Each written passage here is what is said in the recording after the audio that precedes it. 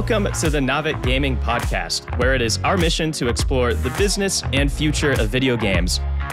We bring together the industry's brightest builders, investors, and thinkers to keep a pulse on current events, dissect emerging trends in games, share lessons learned, and have a great time. This podcast is also part of Naavik's growing ecosystem, which ranges from free and premium research to consulting and advisory services. For more information, visit www.naavik.co. Now, let's jump into the episode. Hello, and welcome to the Naavik Gaming Podcast. I'm your host, Nick Ovori. Today, we are going to be diving into one of the OGs of the Web3 space and one of the most sustainable Web3 businesses out there. Our subject today is Sorare, the French company that has pretty much cornered the market in football, or soccer, for our American listeners, collectible trading card games / fantasy sports. The game is based on a very simple concept, which Sorare has refined since it launched in 2018-2019. The game is essentially a form of fantasy football, or soccer, that makes use of player trading cards, which are, of course, NFTs. Players construct a team of 5 players, each occupying different positions using the NFT cards they own. The aim is to score points based on these players' real-life match performances over a 3 to 4 day period. Sorare also hosts tournaments and leaderboard contests with the opportunity to win rare cards, and in some cases even cash prizes, which are paid out in crypto. The company generated over 300 million in secondary market sales in 2022, and just under 90 million in the first 5 months of 2023, according to CryptoSlam. And we can have our guest confirm or deny this. So while the volumes are down during the crypto winter we are currently in, Sorare is clearly sustaining much better than other Web3 games or NFT collections. Furthermore, the company has successfully secured multiple funding rounds, the most recent being a 680 million Series B, which valued the company at 4.3 billion in September 2021. And we at Naavik recently covered Sorare in a Naavik Digest article, which you should totally subscribe to. Link in show notes. And I have personally been wanting to cover Sorare for quite some time now. So on the heels of the Naavik Digest article, it seemed like the perfect time to do so. So on the pod today, we have 2 guests. First, we have the author of the recent Naavik Digest article on Sorare. It's our very own Devin Becker. Devin, welcome to the pod. Thanks. Happy to be here. And we also have a very special guest with extra insights. That is Brian O'Hagan, who is the Chief Growth Officer at Sorare. Brian, welcome to the pod. Thanks a million, Nico. Appreciate the invitation. Absolutely. All right. Well, with that intro out of the way, let's get right into it. And I always like to start with a question for our guests about the journey into Web3. And so let's start with Brian here. What was your journey into Web3? How did you end up at Sorare? So it's a long story, so I'll try to keep it short and sweet. But really, discovered Bitcoin 2014-15 through a great entrepreneur called Wences Caceres. And then just really wanted to kind of start becoming obsessed with, crypto, Bitcoin, falling down the rabbit hill, all that shabam. And started working full-time in the industry in 2017 in a place in Paris called La Maison du Bitcoin. So it was a Bitcoin center that had opened in France in 2014-15. It was opened by the Ledger founders. That's where Ledger was created during the first hackathon in that House of Bitcoin. And so I joined the company there, spent a bunch of time with there. We were kind of the main place where all the crypto community in Paris and France, or anyone who would go through France would hang out, doing lots of events. And it's through that we co-organized with the Sorare founders the first event around NFTs in Paris in 2018. And from that, joined the company Sorare after, because I'm passionate about football and about crypto, and so Sorare was the perfect opportunity. And to be honest, it was the first time I understood NFTs and why NFTs could be interesting. So I'll deep dive a bit later into that. But yeah, that's the short story. No, you did great. That was a very succinct intro into how you got there. I actually have a very similar background. I'm European originally from Finland and extremely passionate about football soccer for our American listeners. I've been playing a game called Football Manager, which nice, great since game. 1992, which is the year that the game actually launched, and I have played it every single season since then. And did you not play Championship Manager? I did. Well, originally it was called Championship Manager back in the day, and then they changed their name to Football Manager to be a bit more appealing, I guess, to a broader audience. So, to me, the Sorare story, football, trading cards, the stats, like the heavy leaning into the data and ownership on blockchain, to me makes a ton of sense. So, to me, Sorare, I wish I had done Sorare. Back in 2018 or even earlier, but I totally get that journey. So follow up for Brian here. So let's talk a little bit about the Sorare origin story. So that's your story about how you got into crypto and into Sorare itself. What's the Sorare origin story? Like, how did the founders come up with the concept? Why did they choose blockchain for ownership? And most importantly, I think, how did a startup company get the licenses that you need in order to obviously have real player stats, real imagery, real names, real ownership over that? Really curious to hear that story. Yeah. So the two founders, Nico and Adrien, they were, so actually the CEO and co-founder is called Nico with a C. They met at their previous blockchain enterprise company called Stratum in Paris. And so they were kind of looking at, potentially launching something together end of 2017. And they saw the rise of, non-fungible tokens. And at the time was, CryptoKitties was all over the place. And, for instance, I was amongst the people who just really didn't get CryptoKitties. I didn't understand why people would spend, thousands on cats on the blockchain. I was like, this is a stupid concept. But Nico and Adrien, unlike me, were a lot smarter, and they, understood and realized that, hey, this is the first time you can create unique digital property that has, where you can see exactly what amount of scarcity for every single object, et cetera, et cetera. And so they thought, as football fans, listen, there is, I think actually where they started is they both two crypto enthusiasts. And crypto, they were working in that industry, and they wanted to build the products that kind of told a crypto story for you without having to explain it, without having to talk about censorship resistance, what a blockchain is, et cetera, et cetera. And I thought, to be able to popularize crypto, we need to build a consumer product. And what better consumer product than a product that is about art, culture, sports. And, basically as football fans, they realize that, we've always collected sports cards, but we've never been able to collect online. And with this new technology, non-fungible technology, we can now create, unique digital objects that and bring that, these official licenses to these unique digital objects. And so that's where they started in their thinking. But then they always thought, listen, the thing with, Topps cards or Panini, et cetera, is that it's really cool to collect, but you don't really use them. You don't engage with these objects. And so here, since this object will be digital, like we can actually make it usable. And we can make it usable in a game. And so these are more than just collectibles. They are also in-game items in a fancy sports game, in a fancy football game or soccer game. And so the simple concept is like fancy football is like, you compose a team of players, and based on what these players do in real life, you collect a certain number of points. And the difference between a traditional fantasy football game like, Fantasy Premier League, which has like 10 million users last year, I think.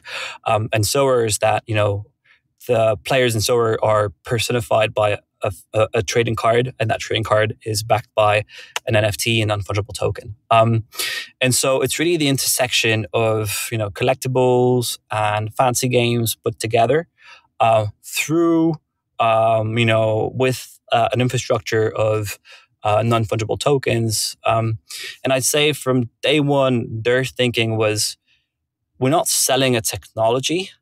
We are using a technology that will help service a better user experience in a game. And that's always been, the kind of guiding philosophy of the team, of the product. And then, maybe to come back to your question, how did it work at the beginning? Well, the company was, officially created in October 2018, was launched in, alpha or beta. Alpha was launched in March 2019. And then the beta really opened to everybody, I think, in end of 2019. And the first license they were able to get was the Belgium Pro League license. And the simple story of how they got that was, Nico got a few interviews left and right with different leagues. And he got a business meeting with the chief business officer of the Belgian Pro League. And I think the chief business officer was expecting a phone call for 30 minutes. And actually, Nico took the train from Paris to Brussels and knocked on the door, really, and was, it's just showed up and literally was really, really motivated and didn't have a product, didn't have maybe even a company at the time when he was pitching this to him. He just had a deck and a lot of energy and a lot of, perseverance and persuasion. And so the Belgian Pro League was probably didn't understand all the ins and outs of that technology as anyone would, or would not in 2018. But, they took a bet on him, nearly as, a venture capital company would to some extent.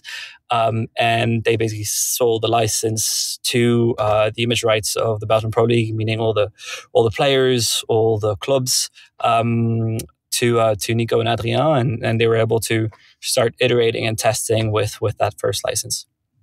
I absolutely love that story. That's the origin story of companies, especially ones where you're doing something with literally nothing, and you're pitching a vision just like you would to a VC, but to a business entity or a professional league.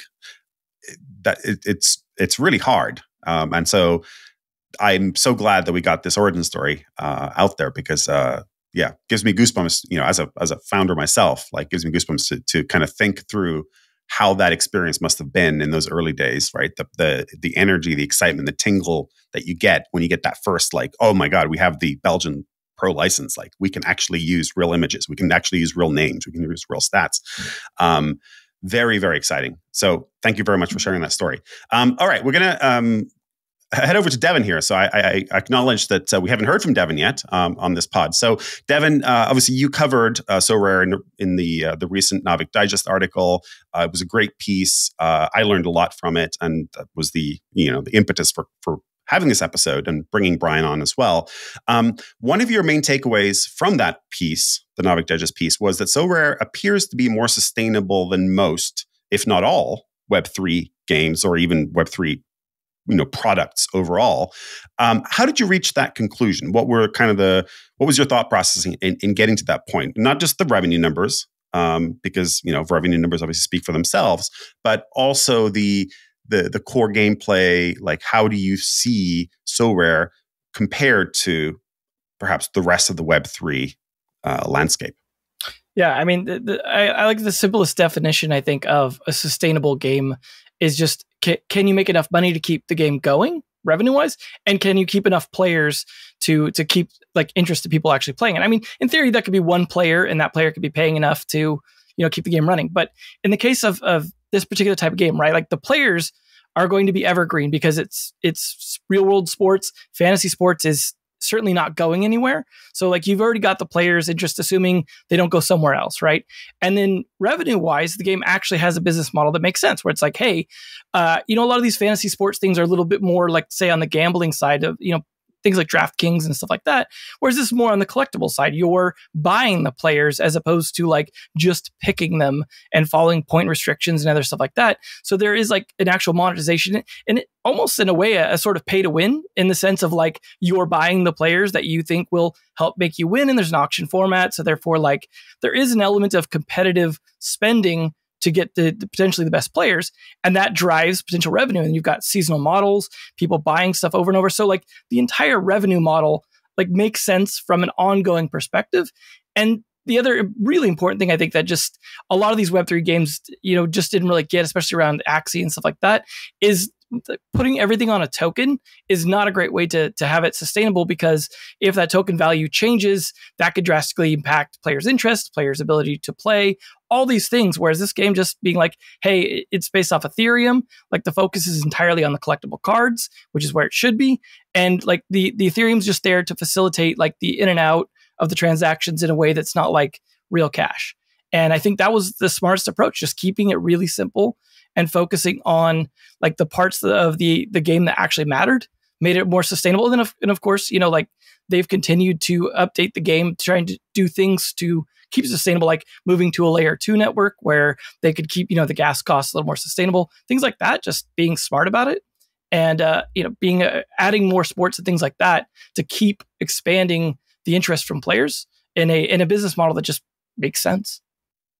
Yeah, one of the things that struck me from your piece, Devin, in particular, and I'm so glad we have Brian here to either confirm or deny some of the analysis that you did, was how simple the model really is, right? Like it's really, really simple. It's very straightforward in a good way, right? I mean this as a like, it's not trying to come up with crazy tokenomics, like a 2-token system, which they have their benefits, I guess, but in many ways it makes it more complicated, and it makes it more difficult for the developers and for the participants in the economy and the game itself to understand what's going on. And to your point, Devin, if the price of the token drops drastically, or you've designed the tokenomics in a way that's unsustainable or Ponzi-esque, dare I say, use that phrase here, it totally devalues the entire ecosystem, right? You're like, no matter how good your game is or how fun your game is, like you're kind of devaluing the entire ecosystem if you do that.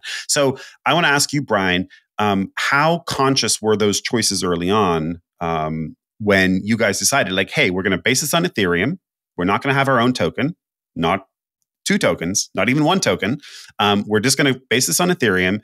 We will do the NFT piece, right? Digital ownership of these trading cards. We will have Rarity, which is very deliberate, by the way. And Devin or Brian, you can both speak to this. The different classes of Rarity that you have, like the Erling Haaland emails that I get on a regular basis to buy those.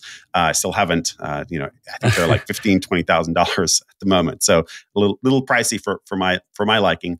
But the question really here is, how conscious was that choice of keeping the gameplay loop really, really simple early on and not doing your own token? There must have been pressure internally and even externally from your investors. I mean, I've certainly heard this story from other founders who have launched Web3 companies, like, hey, you should do your own token. You should do your own token. You should do your own token. You should have a dual token system. What made you guys stick to that simplicity and really not go down the path that so many others followed, almost everybody else in Web3 followed, which is, hey, we're going to do our own token or even 2 tokens?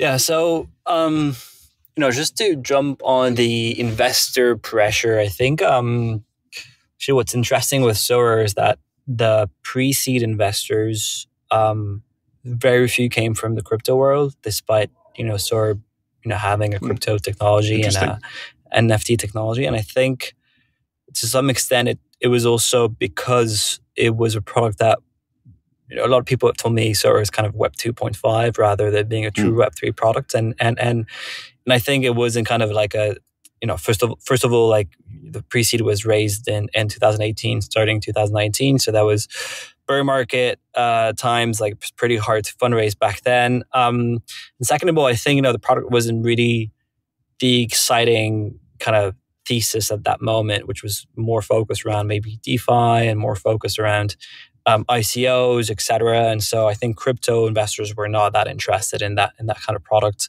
They really understand where we're going with it. But it all comes back to the idea that yes, when Sorare launched initially, the alpha, the closed alpha, actually a lot of the early users of Sorare were other interested crypto gaming, sports crypto gaming kind of audience. So there was an earlier game than Sorare in the, I would say, in the sports gaming crypto industry, which was MLB Champions. And a lot of the early Sorare users were ex-MLB Champion users who were, I would say, unsatisfied with the MLB Champion experience and who came to Sorare to try another form of, sports gaming crypto. So that was quite interesting for us because we had our early kind of user base where we could test a lot of things. But always in the back of the mind of the founders was the idea that, hey, this game that we're building is for the wider population of people interested in football gaming or NBA gaming if we launch NBA one day, or MLB gaming, all these, and that's a massive audience. And the idea was always, from day one to bring non-crypto users to this product. And so how can we try and onboard these non-crypto users to this product in the easiest way possible? And a simple example is, yes, the kind of payment infrastructure, the Rails is based around, ETH, but we never. First, we were on a layer 2, and then we had to, which was called Loom Network, and then we had to go on layer 1 because Loom Network was closing, and so we went to Ethereum. But we always subsidized the fees for transactions on Sorare, so that as a user, you didn't need to know what MetaMask was, what signing like a contract was, et cetera, et cetera. And so that allowed us to onboard non-crypto users to the game. And very quickly, we tried to bring in, fiat possibilities to buy cards. So since like early 2020, you can buy, Sorare cards, hence like, Sorare NFTs with Stripe directly since like early 2020. And that's always been like, our guiding philosophy. And so when we saw obviously all the kind of interests driven into Web3 gaming tokens such as Axes, we were like, this is super cool, but it's not for us because it's not solving a game mechanic problem that we have. Like, we could launch a token and potentially, make money and potentially try and find a utility for that token, but it didn't, it was never a need for us. It was never we never needed, nor the money, nor we had the utility of a token that had monetary value. So, for us, the monetary aspect is just, you can, trade these cards, collect them, buy them, sell them, and that's it. And then it's all about, what do I do with these cards? I can put them in an album. I can, play the kind of more collectible game. I can play the more fancy game now. I can potentially use these cards outside of Sorare, etc. So, how can we make it as simple as possible for someone who's interested in football gaming, like you, Nico, who's coming from Championship Manager, Football Manager, Fantasy Premier League, and who doesn't have any crypto knowledge? Like, can they onboard in Sorare? And that was our guiding philosophy, and it still is. Yeah, I love that kind of cleanliness, if you will, of the approach, where it's just about, Dapper Labs with Top Shot obviously took a similar-ish approach, but they kind of, to me at least, this is my personal opinion, editorializing here, they missed the gaming aspect of it, right? Like, it was the beauty of the moments was amazing, right? And the videos and the clips, like, they did a great job with that. But then there was that, like, okay, now what do I do with these things, right? I can collect them, but I don't actually have anything I can do with them. And I know other people who feel the same way. Here, I think what you've done, in my opinion, quite well, is it's not just like, okay, I can collect these things, and there's this, rarity, and there's, the commons and the ultra rares, the Erling Haalands of the world. But I can also use them. I can play with them. I can actually, the utility comes from not financial necessarily, but from gameplay value. And I think you've done a really nice job of just keeping it really, really clean, and not going down that token rabbit hole. So to that point, let's talk a little bit about the gameplay itself. We haven't actually fully covered, like, how does the game itself actually work, right? So you've got these these cards.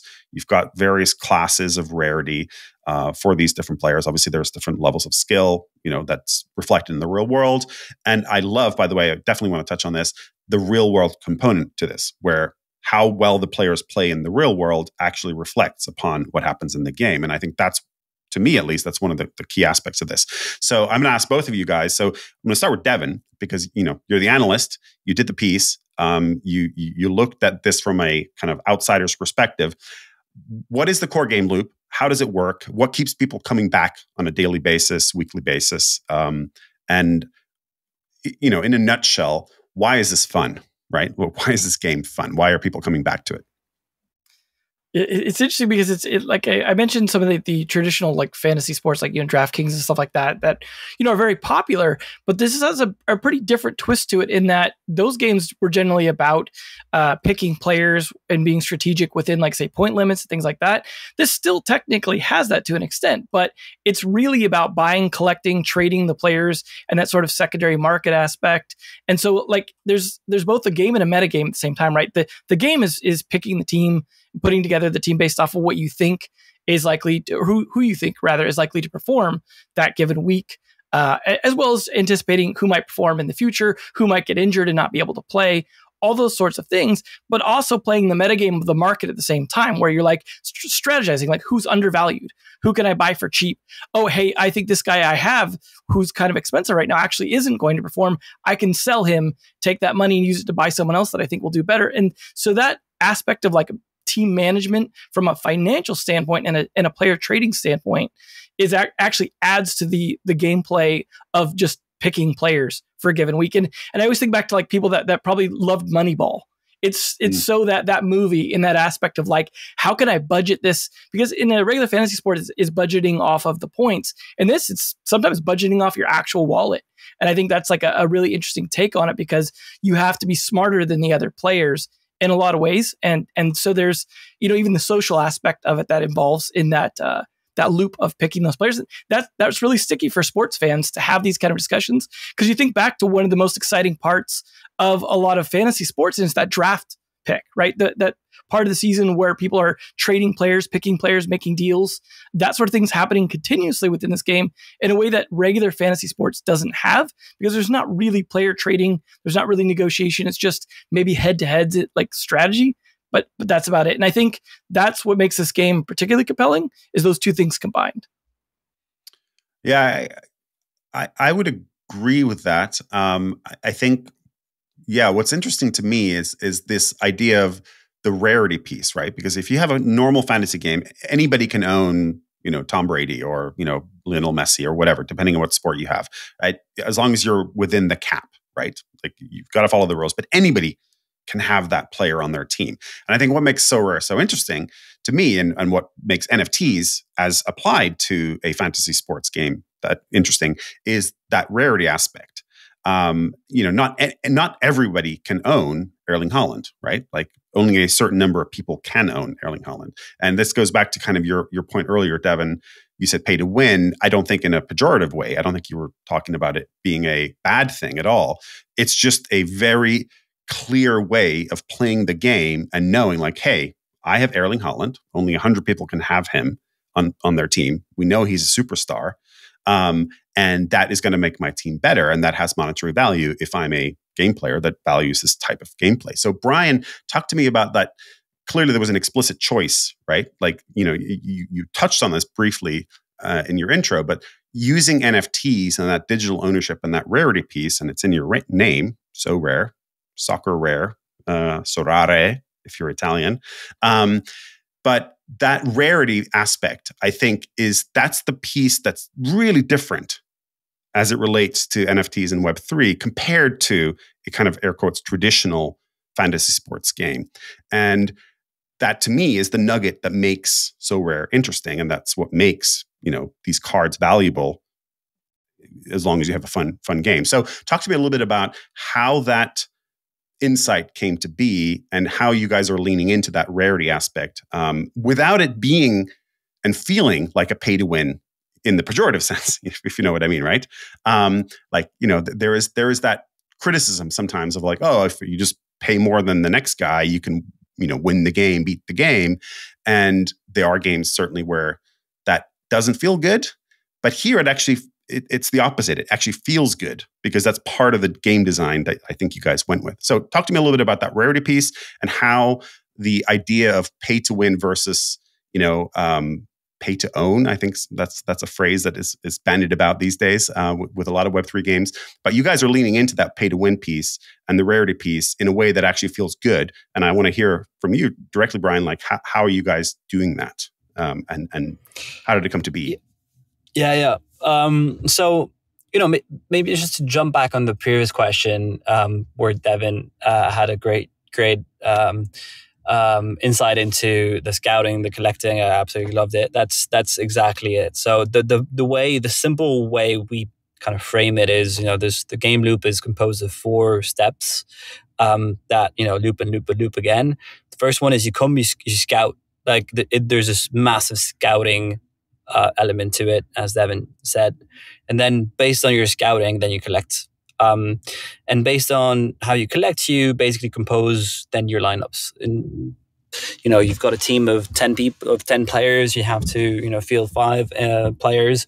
You compose your lineup depending on what's going to happen in real life that weekend, and that's where there's a lot of extra game mechanics that come in play in Sorare that we don't control. That is basically controlled by what's happening in the real life. Is this player going to play? Is this player being transferred to another club and then hence going to play for another club? There's so many things that are happening in the real life that make the Sorare experience so much better. That is fantasy sports. But so scout, collect, compose your lineup, and enjoy the live experience. And so that comes back to the idea of fantasy, of owning these players, having bought and collected these cards, being connected through this purchase, through this collection, to the player, to the moment where he's playing in real life. You're watching him on television or in the stadium, and what he does in real life will affect your performance in the game. And based on who you select as all your players, if they perform in real life for you, and then you will be ranked in the leaderboard, and depending on your ranking in that leaderboard, you will potentially earn rewards. And these rewards can be new cards, can be some experiences. So, for instance, during the global cup that happened last year in football, people that won our global cup game, the top 5, they were able to play after with Zinedine Zidane, have a whole day with him, go to VIP in Marseille, kind of the dream of any football player, to be honest. And so for us, it's really kind of connecting your digital fandom with your physical fandom through this item that is, the collectible, the NFT, right? And so again, the simple gameplay or game loop is, scout and collect, compose your lineup, enjoy the live experience, and earn rewards. And on and on and on and on, and you repeat that. And since football changes every single moment, every single minute, there's a transfer, there's a new game.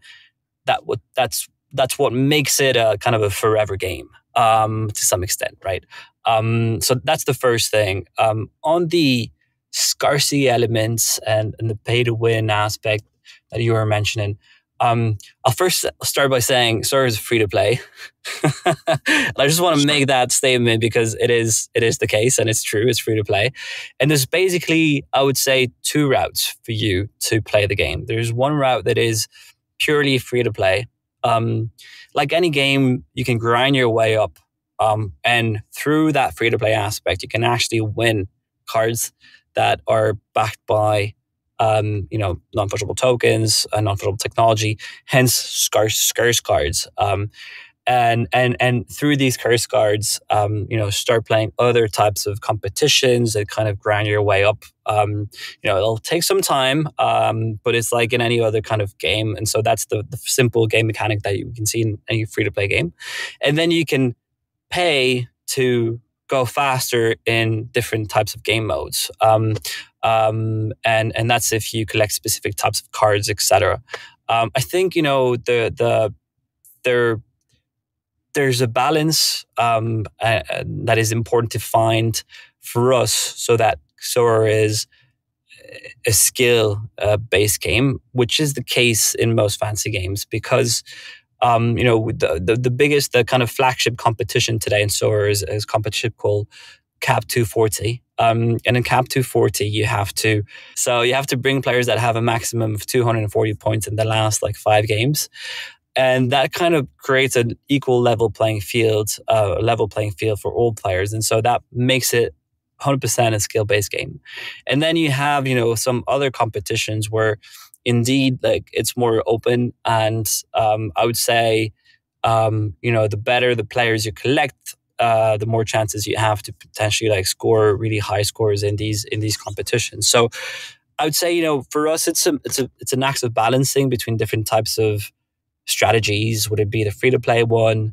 Would it be the skill-based one? Or potential other routes? We I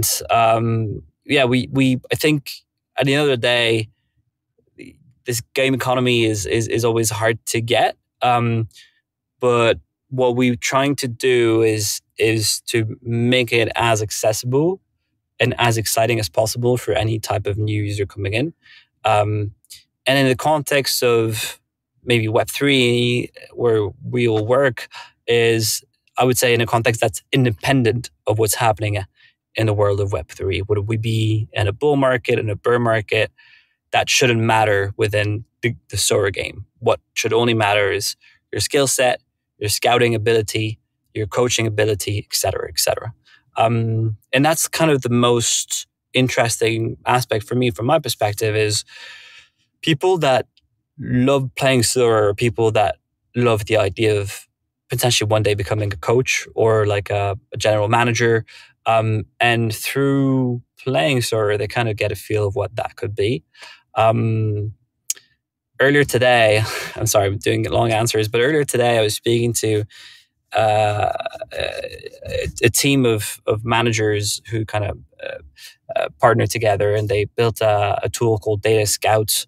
And it's a tool that help basically like discover great football players around the world. They're now trying to sell that tool to different football clubs and different agents in the football world. And all these guys, they started this because this tool helped them as a decision-making tool in their Sorare scouting, and now it's becoming a decision-making tool in the real world. And so I think these are the things that I'm pretty excited about, is how we can bridge, like the gaming and the professional world of football management. The same way, Nico, you as a football manager fan, the game, recently a coach called Will Still, who's 30 years old, became was a massive football manager player and became, coach of a League One team. I think, that story will happen with Sorare managers, and that's something that I'm really excited about, because these are the types of dreams that our players have when they play this game. Yeah, and I think that's exactly what I see with Sorare. And I think part of the sustainability piece is the fact that you guys are truly through and through football fans, right? And you value realism, just like Football Manager does. One of my geeky, I used to work for Ernst & Young. I was an auditor in a previous life in the UK. And 1 year, Football Manager, the founders of it, Stan and Oliver Collier, they won the Entrepreneur of the Year award, which Ernst & Young sponsors. So hopefully our listeners and you guys will indulge me on this little side journey here. And Stan and Oliver Collier don't like publicity. I don't think I've ever even seen a photo of them. But Miles Jacobson, who's their general manager, who they brought in to do the business side of things, and he's still there, he got to meet him. And so I was like kind of geeky, like, oh my God, I got to meet my heroes, the founders of this company, or this game that I've been playing for literally 30 years. What was very clear to me about them is very similar to what you're saying here, Brian, which is there is this incredible passion for realism and actually mirroring like what is real, these players in the world that are actually playing. They're human beings, they're players on teams. And then what you guys have in your game, that realism of like, okay, we want to reflect what the real world is doing. So the stats need to be accurate, right? If they're you mentioned, if they transfer from a team to another, like that obviously has to be reflected in the game. And you're really going after that football fan that's really deep into realism, into the stats, into the real world, watching their favorite players play. So anyway, sorry for the little detour, but that's what I'm hearing from you, Brian. And that's what I've been seeing from the outside. And that's what I saw from Devin's analysis as well, which is part of the reason I think that Sorare has been sustainable up until this point is that mission to capture the realism of what you're actually representing, which is real players, real world, real clubs, real results, right?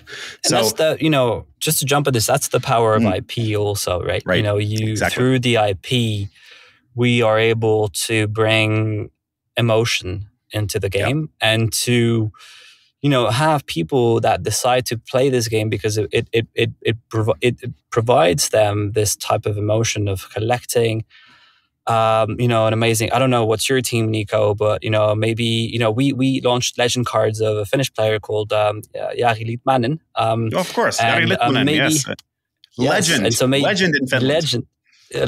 Literally also legend in the Sorare gameplay and then as a Sorare card. So we have the Jari Litmanen legend card. And I think, if you were playing Sorare, I don't know if you are, but you probably would have bought that card just because you are from Finland, and so that emotional connection I think is super important in the context of this game.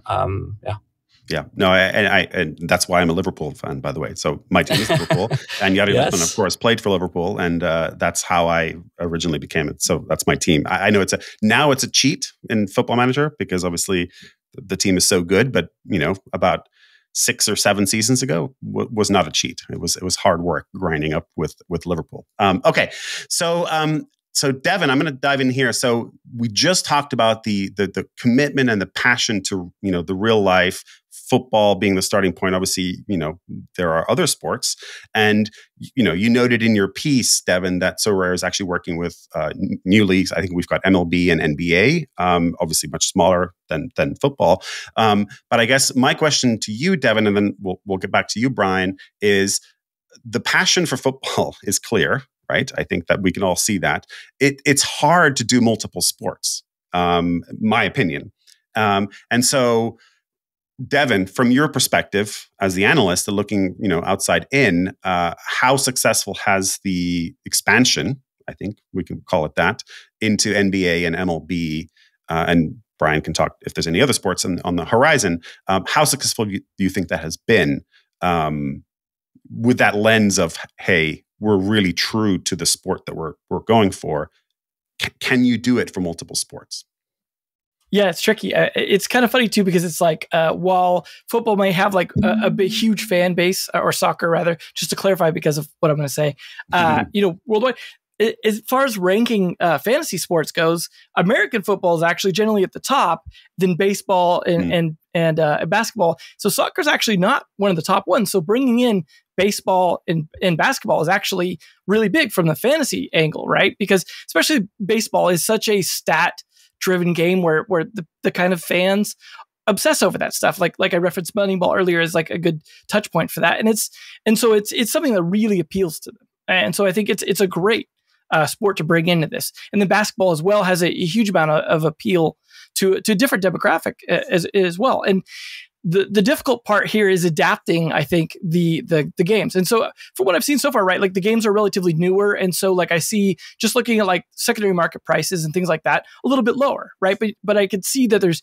clearly some traction, but it requires acquiring somewhat of a new audience. Whereas like Sorare, the soccer side has been around for a while and obviously has a lot of players. And so it'll take some time, I think, to get them there. But like I said, as far as fantasy sports go and trading cards go, like baseball, is a shoo-in, I think, as long as the marketing can reach those players and get them to come in and have them do something besides maybe other types of fantasy sports that they're doing.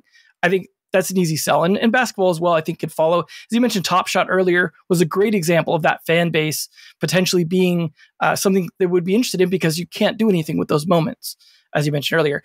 The difficult part, of course, is you do have to adapt the game, right? Like there's the basic game of like, you pick a lineup and you put that lineup in, right? That doesn't necessarily have to change too much, right? Because even esports can do that, right? You see like League of Legends versions where you're like, oh, this dude's this position, like is the carry or is the jungle. Like there's ways to translate it, but you do have to see some differences. So like, for example, the baseball one, you have to field a bigger team, right? Because it supports more teams in different positions, and that requires more cards, right? So there is a little bit of some difference in terms of collecting between those. And then you also have to think about the scoring systems are very different between those games. Like on one end of the spectrum, soccer, sometimes like you see like a 1-0 game, right? Like there's a 1 point scored the whole game. And on the other extreme end, basketball like goes into the hundreds. It's like 120s is not an unusual in a game. Then you got baseball kind of somewhere in the middle, right? And so like all those kind of different factors have to be translated into how you do the scoring systems, how you balance out the players, how you handle caps. So all that stuff I imagine will take some time as well to get correct. But fantasy sports have been doing those sports for a while, so I don't think it's like that hard to look at what those other ones are doing and adapt it. But I do think it'll be interesting to see over time like how they kind of shift the different sports to fit the audience, and the collectability aspect being different than the typical fantasy sports where, like I said, like with the baseball one, you actually have to have a bigger collection potentially to field more teams, as opposed to like a fantasy sports game where it's just a budget and it doesn't matter how many you like have. And so I think those differences will probably manifest a bit over time. And have to be worked out. But you know, as I'm sure Brian can speak to, there's starter packs, there's the free cards that you get when you start out. There's plenty of ways to kind of help, mitigate that to an extent. But the differences I think will, come out over time in more than just prices. Yeah, Brian, your thoughts on, obviously they're newer, so smaller. I mean, not smaller sports; they're huge sports, obviously. To Devin's point, but they're smaller as a line of business so far. How are you guys at Sorare thinking about expansion into these new sports, and how do you think you can stay true to the passion you clearly have for the football, soccer side of things with these new sports? Like, how are you structuring your teams? Some of that I hate to use this phrase, inside baseball, because we're talking about baseball here. But what's the inside track at Sorare on how you guys are thinking about making sure that you do justice to these new sports? Because again, to Devin's point, bigger lineups, different scoring, different rules, different fan base, right? You can't just cross promote from your football, soccer fans into baseball. Like it doesn't translate necessarily. So your thoughts, Brian, on how you guys are thinking about this? Yeah. So I mean, Devin's point was spot on in terms of all the differences in the gameplay. One that is also interesting is card population. So if you think about it, NBA, MLB, limited number of teams. It's a closed league. You have 30 teams, etc., and a specific number of players in every single team. With football, we have like 20 leagues. And so far more players, meaning that since we have far more eligible players that we can create cards for, then we have to think differently in terms of how many cards should we print? What scarcity level should there be between like an NBA, an MLB, and a football game? And that would be true if, let's say tomorrow, hypothetically, we launch like a tennis game or whatnot. How do you think about that card population also? So this is more on the gameplay aspect, which I think is interesting when you think about any sort of game. But that's one aspect. In terms of the fan base, how we kind of structured the way we work is. Football is our most mature product. Like we launched it like 4 years ago. We really found product market fit on that product, and it's a matter of like improving the product, making it more accessible, more exciting, more fun, more engaging, and so there's a ton of work for years to come. But we're in a different, I would say, phase of the product life cycle. On the NBA side of things and the MLB side of things, we have, first of all, two very different sports. NBA being a very global sport per nature, obviously very strong in the US, but also actually with Wemby and others, very, very international, very European, to some extent becoming more and more European. And so there is a lot of crossover between football and NBA. And what I'm really excited about with Sorare is, a lot of people play Sorare and love the game so much that they're willing to jump into a new sport and maybe start Sorare MLB just because they love Sorare. They don't know anything about MLB. And they're going to start playing, Sorare MLB, and they're going to learn about MLB, and potentially they will start collecting MLB cards, and they'll start building a fandom for the, whomever, the Yankees or whatever, because they are because of Sorare, thanks to Sorare. And so I think that's also quite interesting from the MLB perspective, is saying, hey, how can this partnership with Sorare help me attract a new fan base in a different, based in Europe or based outside of the US, who might have not, gone into MLB if it were not for Sorare. So that's one thing. I think second thing is, obviously, in terms of fan bases, still for MLB, for instance, the biggest MLB fan base is based in the US. And so there's a lot of work that we need to do as a company from a marketing standpoint, and making sure that Sorare is a fantasy game that is different to the other kind of daily fantasy games you have in the US, but that it is known, and that where we have that brand awareness that help us drive that organic, I would say, flow of interest. And since the fantasy market itself is very different between the US and Europe, when you say a fancy game in Europe, you think fancy Premier League, or you think Fantacalcio in Italy, you think, these are purely free-to-play games. There's no at all money element in it. It's purely free-to-play, bragging rights, that's it. Again, fancy Premier League, 10 to 15 million people playing. Lots of people in India, lots of people in the UK, but lots of people over the world.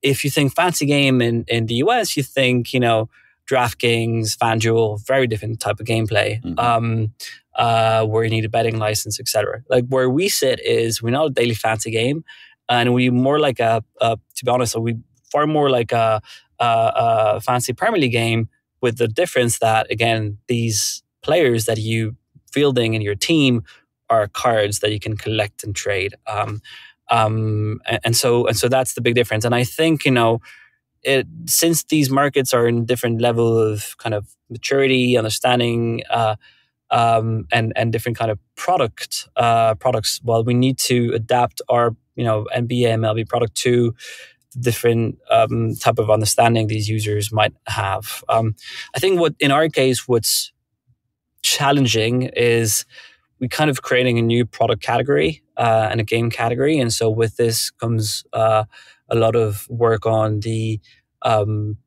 education aspect of what's the game about, what is it like, etc. It's not like you're coming into a game category where you can say, oh, it's just like FPL, but for the French league or for the Spanish league. Here it's different altogether, and so you need to start from scratch, and you need to get, we need to do a lot of work in making sure that people can get it quickly and can jump into it easily.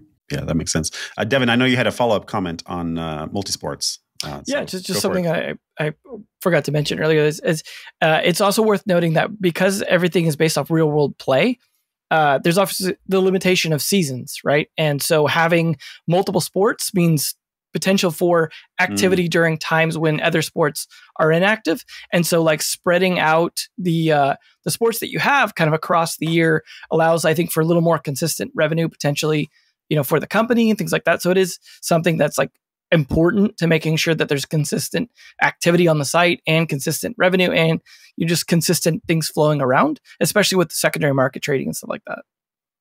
Yeah, and that was actually that was going to be. I had a question that I passed on earlier, but I'm going to bring it up now because that's actually a great point, Devin. Obviously, sports have off seasons, right? And right now we are in the football/soccer off season, except in the US. Except in the US, right? Exactly. So I'm curious to hear how you guys think about the off season in general, not from a multi-sports perspective, but hey, I'm playing Sorare football, soccer. It's the middle of the summer in the European leagues, which is where most of the action is. I don't have any games that are going on, except for maybe European Championship or World Cup, but they only come around every 4 years.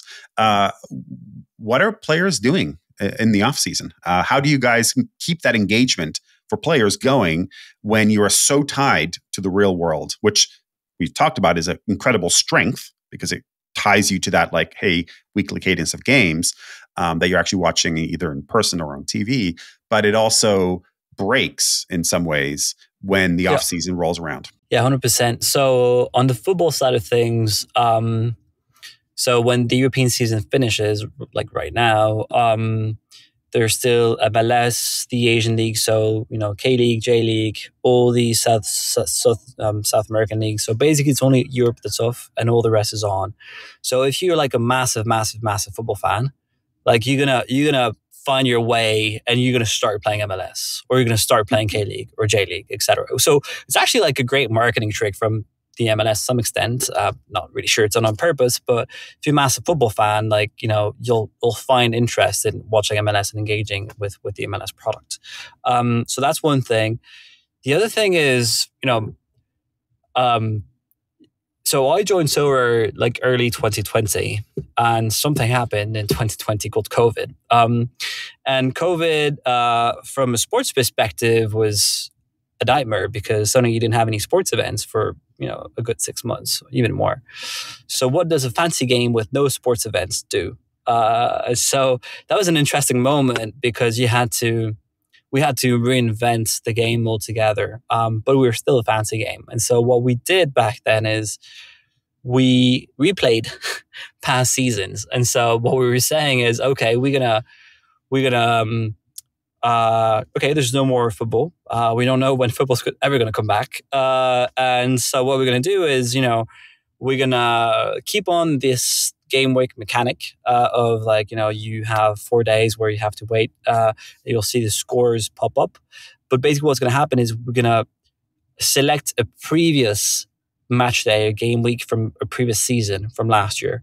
And so that's what we were doing is we're kind of replaying past game weeks, which actually made the game even more data driven in the sense that you knew, let's say that, okay, we're saying it's going to be it was going to be like the first half of the season plus the season before. And so now you knew that there was like a sample of maybe 50 different game weeks that, your players can be scored on. And so you could analyze these 50 game weeks and say, okay, based on, all my kind of data crunching, et cetera, like these are the players that I should field in my team. And then maybe like we had a thing where obviously if we had one game week that had been, used, we can't use it anymore. And so now that changes, the kind of best lineup that you could field. And so even that just kind of created some mechanics where you had to change you had to collect different types of cards and players based on that changing data, right? So there are things that you can do in off season, but obviously right now it's the NBA off season. The activity is on the NBA game is pretty low, and so the fact of having 3 different sports can help us. If there's no NBA, maybe it's the time for you to tip your toes into football right now or into MLB. So that's what we're trying to do. Yeah, no, that makes sense. Okay, so we're coming towards the end of our time here, but I have a question for both of you here, which is, it was part of my opening statement, which is Sorare looks to be a sustainable business, right? Despite air quotes, or because of, depending on how you want to look at it, of its Web3 roots, digital ownership and embracing blockchain technologies. And my segment for the Naavik podcast is very Web3 focused. So I want to talk about sustainability here and hear it from you both. So Devin, we'll start with you. As you looked into Sorare and you made that statement like, hey, Sorare looks to be a sustainable business, obviously down a little bit because of crypto winter and what have you, but nonetheless still a very healthy looking business, certainly from the outside looking in. What do you think Sorare is doing right, and how does it avoid some of the other pitfalls that other Web3 games, especially the ones that are leaning heavily into play to earn, are doing? Where does Sorare, from your perspective as the analyst that's looking in, go from here in a sustainable fashion? How does it grow even further from its Web3 roots and goes mainstream? I mean, it goes back to some of the things Brian was talking about. which ultimately this isn't a Web3 game. This is a fantasy game with digital collectibles that happens to use Web3 technology to facilitate that, to facilitate both the trading and ownership aspect and some of the financial aspects. But at the end of the day, like almost everything about this game could potentially be done in a Web2 environment. And I know that's often an argument against Web3, right? But this is, using Web3 technology correctly, which is to say, like, it's enhancing the experience by opening it up rather than closing it, but not trying to do anything overly gimmicky with that. It's not trying to try and do weird, tricky tokenomics stuff. It's just like, hey, like, we tried to facilitate some ways to make this all work using the blockchain so that you guys can freely do what you want to do with this stuff. And we're going to help build around that and make sure that, like, this is a fun experience. And it's fun to own these cards and do things with them. And then potentially maybe other things can happen with these cards also. And I think, like, that's a great way to look at it. And I think in terms of growth, like, that's one option to look at it. Is like, how do we grow this outside just our core gameplay? What are some of the things we could do? Like Brian's touching on about what they're doing with the off season, for example. Like, there's different ways to look at, okay, well, we've got people owning these cards. Can we drive different types of ownership? Can we go, okay, well, maybe you want to buy cards for a different reason than just to play this particular season? Like you're talking about, oh, you're playing the off-season games, like the ones that were previous games, you start to shop differently, you start to scout differently. And so looking at opportunities for different buying patterns, different ways for them to get people to collect in different ways, I think is always the way to make this like a collectible based game more sustainable, is to, I call it thinking horizontally. You want to broaden people's collection and give them incentives to do so. And I think there's plenty of opportunity for them to do that. And luckily, like, fantasy sports are an evergreen thing, right? Like, this, unless the sports themselves go away, which is very unlikely, there's always like a base for their game. And it's just a matter of like how well that's managed. And it sounds like, from what I've seen and from what Brian said, it's been done very well so far. And as long as they don't kind of like get overly confused about what they're doing and keep their eyes on the prize, I think it's very easy to continue to grow with it, assuming some legal aspect doesn't come in like and her things. And I know, like, for example, there was, the issues around the French government stuff with, the cup, stuff like that, but you guys dealt with it. And I think keep doing that, should be fine. Brian, your thoughts? No, I great analysis, Devin. Appreciate it. You kind of said it all. I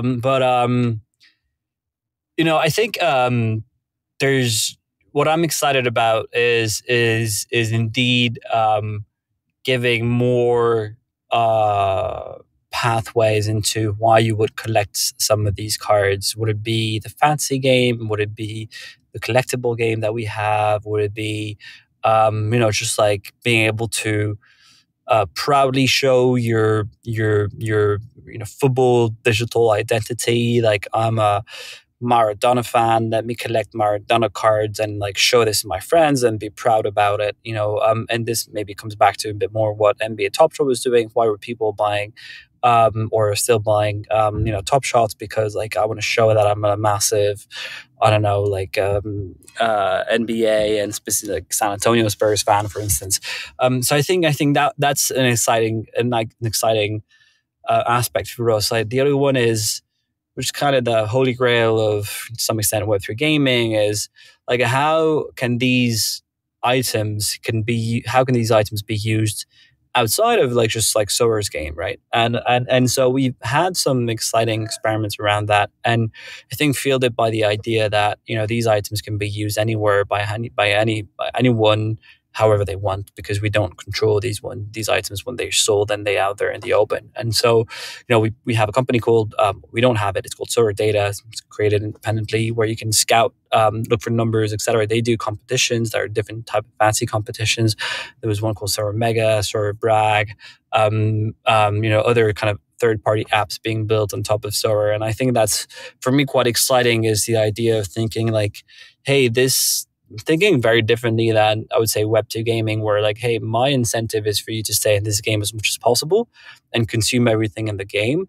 Whereas I think for me, what the day will really win truly in a massive way is when, as an owner of the Sorare cards, I can participate in multiple different types of experiences, not only built by Sorare, but built by third-party apps. And so that's true if you give, discounting utility through Sorare card, you can get like a 10% discount in a Real Madrid shop if you have a Real Madrid player.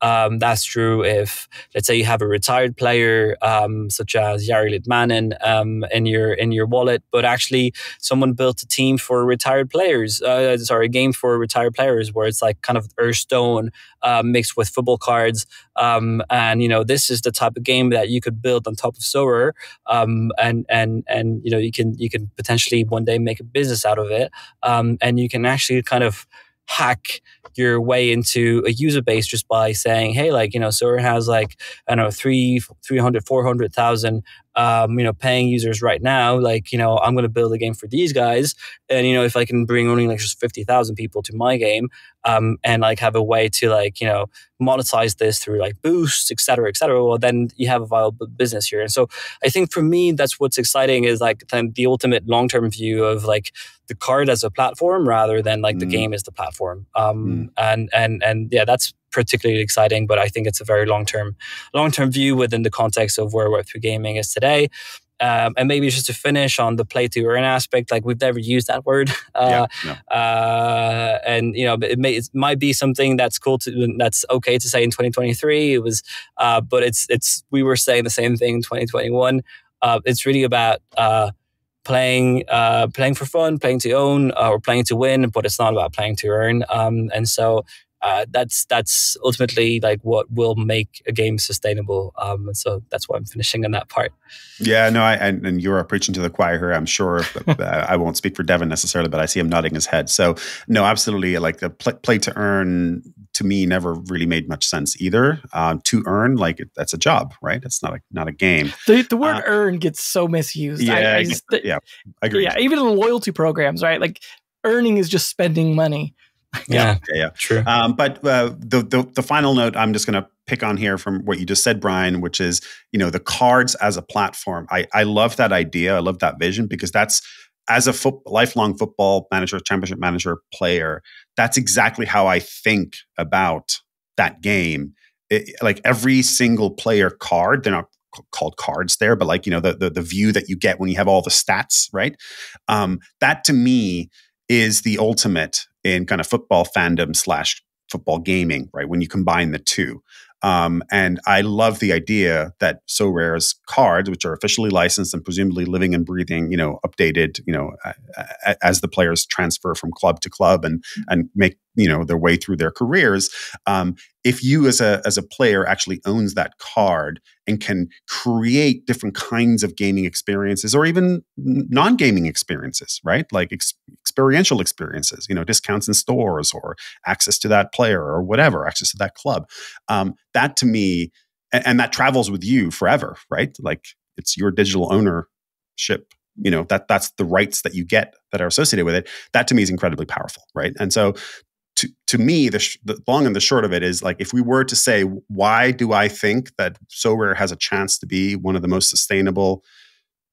And again, I know you don't think of yourself as a purely Web3 business, but you're obviously leaning into Web3 technologies.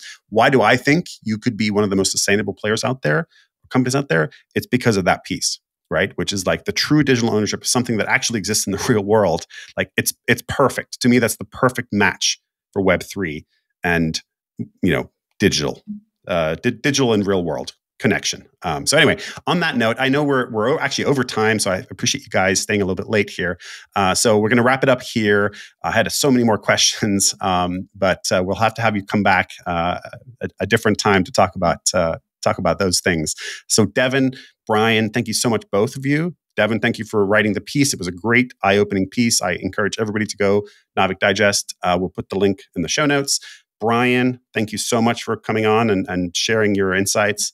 And again, I really feel the passion for what you guys are doing for football, soccer fandom and digital owner. To me, it's one of the purest expressions of somebody who cares about what they're doing, what they're building, and clearly understands the depth of the fandom, the depth of the passion for what football fans really care about, such as myself, for example.